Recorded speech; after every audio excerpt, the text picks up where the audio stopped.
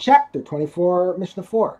There are three types of wooden chests. A chest whose opening is on its side can become tamei with tumas midras, because it is used as a seat.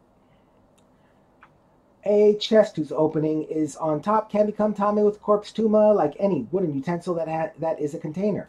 It is not subject to midras because it is not used as a seat, since using it as a seat would prevent it from being opened and closed, which is its main function.